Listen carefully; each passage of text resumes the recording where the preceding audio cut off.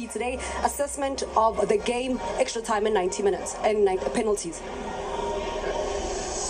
No, not easy to explain the game. 120 minutes on the ball, trying but not scoring and going to the penalties, and today we were not the lucky one.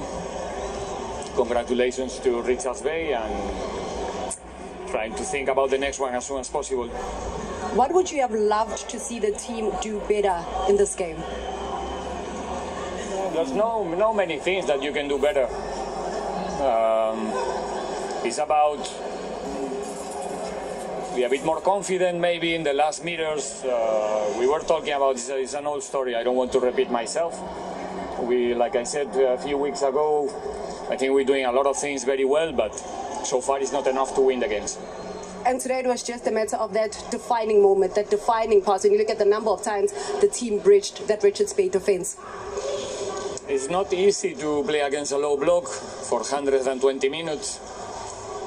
And I think that we did a very good job, but not putting the ball in the net.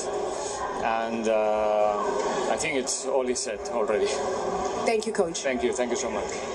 It is the first defeat in a cup competition for Coach Jose Riveiro. He would have wanted to win this game, but it was not to be. Now for